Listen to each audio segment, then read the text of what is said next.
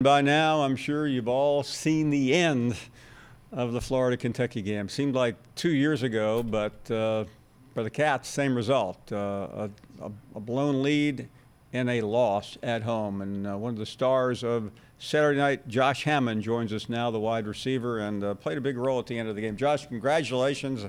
I'm sure this Monday is pretty nice for you and your colleagues on the Gators. Good afternoon. Good afternoon. Thank you. So, take us through the game, and we'll get to the end last. But it was a difficult night, and so many bizarre things happened, including the loss of Feleipe. Let's start there. Talk about his importance and what now for the Gators. Feleipe is definitely that that leader for our offense. He works so hard for our team. Just he tries to be the best that he can be every single day, and he's just grinded so hard, and everything that he's been through. From the 4-7 season to last year, getting benched and kind of everybody hates him. And, he's just been through so much and prevailed through everything that he's been faced with and overcame so much adversity. So seeing him go down was definitely devastating, for our team. And, guys were just ready to rally, and guys were, just ready to play for him at that point and tried to go get a win for him. Josh, I want to ask you about that because you guys are football players, and this happens a lot, and you've seen it from the earliest times that you played the game. But when you see something that devastating, how do you use that for positive energy as opposed to the opposite? Just knowing that he didn't take that last play and take it for granted. Feleipe comes to work and gives his hardest every single day, every single play. So from a player perspective, just knowing that he's giving that effort for us and going as hard as he can to try to make those plays for our team, for us to be successful, we would try to do the same thing for him and give that same feedback to him. So Kyle comes in and he looked really good and really composed. I bet you weren't surprised by that. No, I wasn't. I knew he would be prepared. Coach Mullen does a good job, rotating all three of those guys throughout practice. Feleipe, Kyle, and Emery, just to make sure that they get the reps, just in case. You never know what could happen. And we were comfortable once Kyle got in, and Coach Mullen did a good job of with play calling to get him started, throwing like the hitch early to Van, just, get him comfortable within the game. And, he was able to make plays for us and help us lead us to the win. You guys were down, and it looked pretty bad. But I know you can't ever allow that to enter your consciousness. So when you were down by 11, what were you thinking? What were your teammates thinking? We just, we had to get a stop on defense, and we had to go down and score, I think, was the biggest thing. And the biggest message on the sideline, we just needed to make the play, keep believing in ourselves, keep fighting, keep swinging. And we knew once we got it to pop that we'd be able to come out with the win. So we just had to keep fighting until we was able to, get in the end zone and come away with some points to help lead us to a win.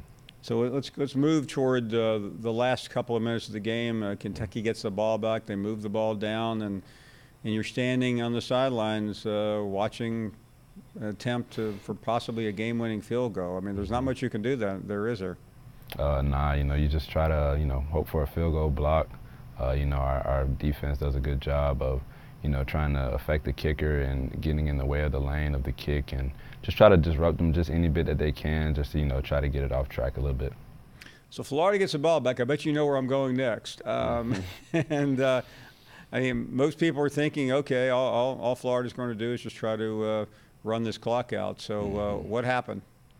So that was the first initial thing, just to run the clock out. And, we knew the jet sweep was going to pop to the outside. And Coach Mullen just told me to try to stay in bounds. So I just, I tried to stay in bounds. It ended up popping and going the distance. I probably should have got down, but, it never crossed my mind just because I hadn't, ain't nobody tell me. And, I probably should have just asked, situation, if I do get the first down, what's the first thing to do?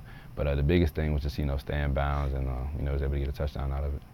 So, I mean, you got the ball in your hand. I mean, there's no one anywhere near you. I mean, you're not going down, are you? Nah, not at that point. Mid-play, the first thing on my mind is, try to score. So I just, got it and ran with it. Assuming it was a pretty good feeling to cross the goal line. Yeah, definitely. Okay, let's. Did Coach say? What did Coach say? I mean, I'm sure he, on one hand, he probably would just soon you down the ball, but on the other hand, he knows the game was now over. Well, yeah, after the play, he told me I probably should have just got down and would have been able to just call, victory formation and get out of there easier without our defense having to go back on the field with, them being down by 8 and a chance to tie the game up with, crazy things going on. So just to try to eliminate, those crazy situations from happening, next time I'll probably be more aware just to, get down and, just end the game from right then and there. Yeah, I think next time you're running for the touchdown too. But let's talk about what's next, because there's always a new opponent, and it's Tennessee. So it's a new week. It's new preparation. What's happened so far during this week 4 of the season, or week 5, I guess, for you guys? It's you started on week 0. Yeah. Just continue to grow, continue to try to get better. Rivalry game this week. So our biggest focus is just going to, be prepared for, Tennessee's, best game, just because it's a rivalry game. This game always gets chippy every single year. Those guys get amped for this game just like we do. Fans always going back and forth on Twitter, social media about this game. And, it means a lot to both universities about this game. So the biggest thing for us is just to try to stay focused, to block all the outside noise, focus on the things we can control, and just try to prepare as much as we can so that we can execute at a high level come Saturday.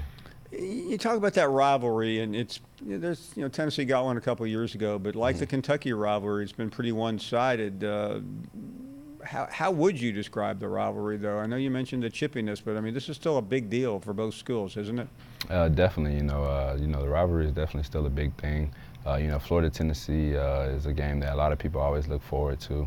It's been established from, way before my time. So we just try to continue that legacy and try to do it for Gator Nation. And, we're going to try to prepare as well as we can so that we could try to come out with a win for not only just, our football team, but our program and our university as well.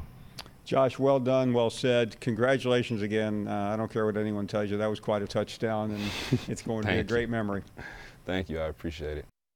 We're so glad you're watching ESPN on YouTube. For more sports and analysis, download the ESPN app. And for live streaming sports and premium content, make sure you subscribe to ESPN+. We'll see you there.